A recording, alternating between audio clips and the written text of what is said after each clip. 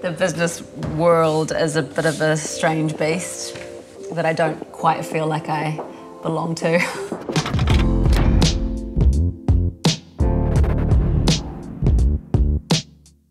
You can come through here. So we make a kind of smoked salmon replica basically out of carrots. It's amazing on a bagel, but you can also use it for canapes. And they're also making a chorizo, so it's a kind of plant-based version of a Spanish sausage. So here we have the gluten flour and spices, and I add this dry mix into the wet mix. So these are going to be sausages? Yeah, exactly.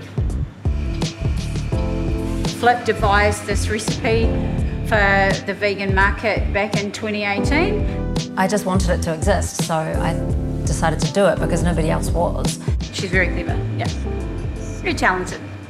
I've always been alone between the sheets, and I would say goodbye.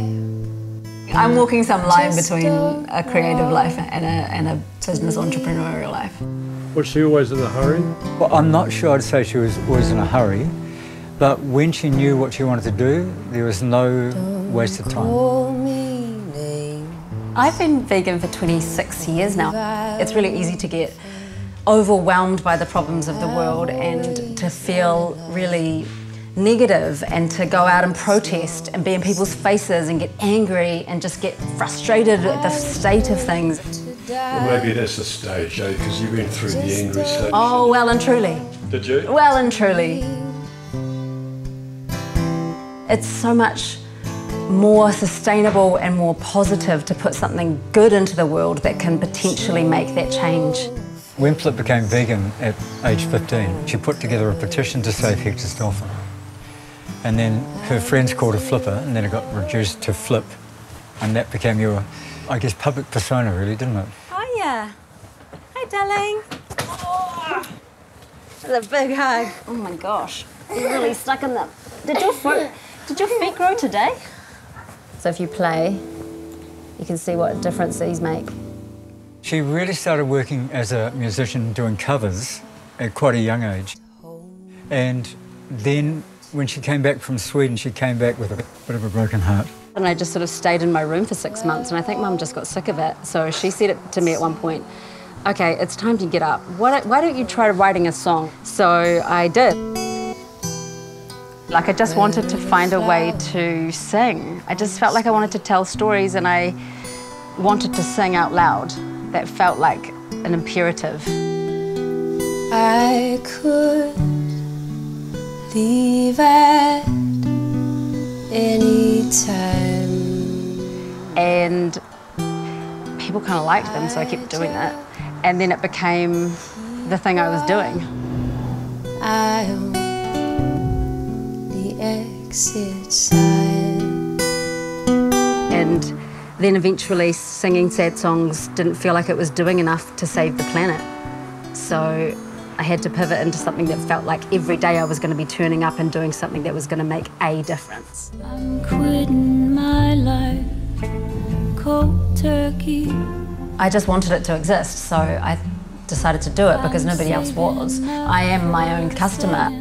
You know, I'm sick of having carrots and hummus. I'm completely done with that after years and years of it. I really want something that's actually delicious at the end of my day with a glass of Pinot. This is our most popular product. This is our plant pastrami. This one here is really good on platters, but also in sandwiches and things like that. This is our chorizo product. This is actually the first product that I ever made. This is the one that I started taking to every family event for about a year until my brothers said, yeah, that's delicious. I would eat that over traditional chorizo, so that's when I realized I was maybe onto something. All of this is about reducing our impact. Like, the biggest thing that we can do to reduce our impact on Earth is to reduce or eliminate our meat and dairy consumption, including fish. So if we can offer a properly delicious alternative, why wouldn't you? Because it's too expensive? I'm being devil's advocate. Yeah, fair enough. But the only reason that those traditional versions of these are so cheap is because we don't value those things. We don't value our land and we don't value those animals.